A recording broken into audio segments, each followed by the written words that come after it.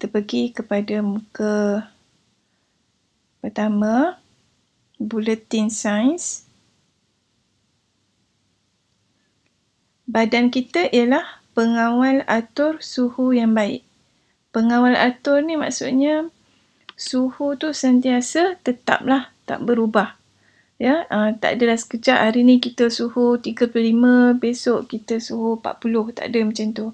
Badan kita sentiasa dalam julat suhu lebih kurang 36.9 hingga 37.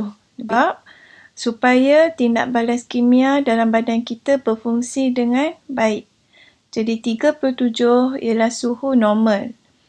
Tapi kadang-kadang bila kita ambil bacaan suhu kita 36.9, itu kira normal lagi ya.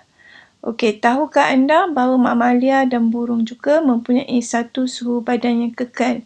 Ada istilah kita panggil haiwan atau organisma yang mempunyai suhu badan yang kekal ni homeotherma ya, homeotherma.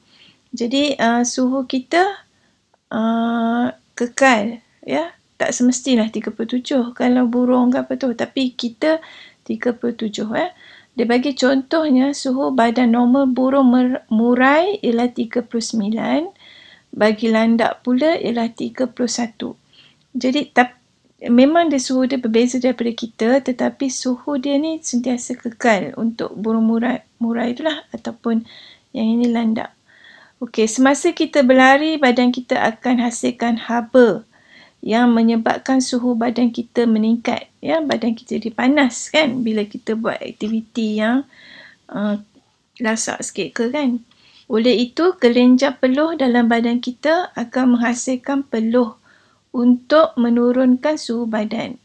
Jika suhu badan kita tidak dapat turun ke suhu normal, maka sel badan kita tidak akan dapat berfungsi dengan baik dan boleh menyebabkan kematian. Jadi, inilah bila kita demam kan, badan kita suhu tinggi. Jadi boleh membahayakan diri kalau tinggi sangat, ya, tak boleh diturunkan.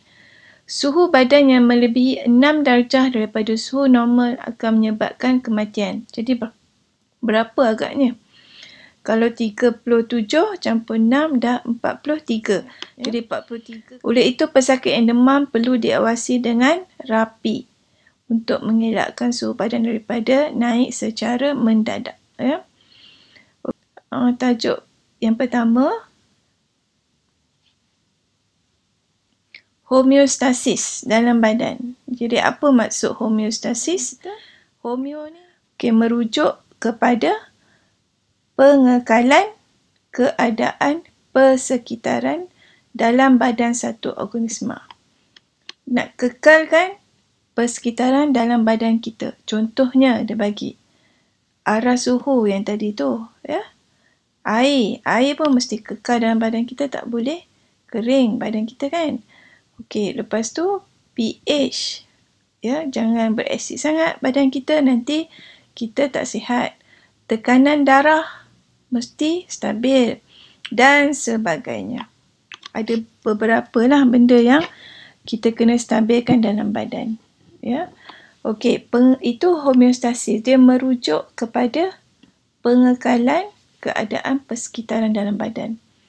Pengekalan persekitaran dalam badan sesuatu organisma dalam keadaan seimbang dan stabil membolehkan semua proses hidup dalam badan organisma itu berjalan dengan lancar. Sekiranya keadaan persekitaran tidak seimbang, misalnya suhu terlalu tinggi, macam tadi kita sebut, sel organisma boleh jadi mekanisme yang boleh mengawal suhu badan, kandungan air dan sebagainya ada dalam badan kita. Lebih kurang macam dalam oven. Itulah supaya tujuannya apa? Supaya berada dalam keadaan seimbang dan